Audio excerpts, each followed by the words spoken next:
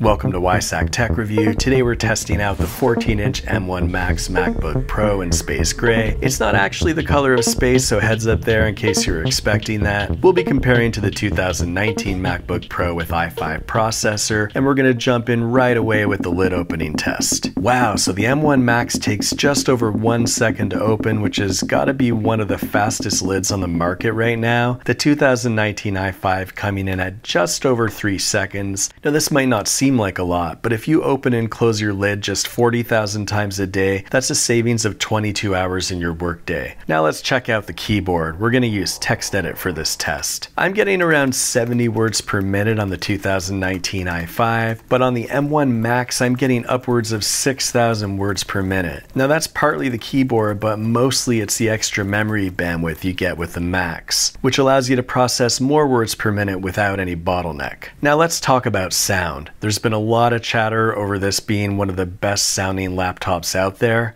Let's listen. And now the 2019 MacBook Pro. You can hear that the 2019 just sounds dated and cheap in comparison to the new 2021 MacBook Pro laps. Also, the new high-grade aluminum allows you to do this.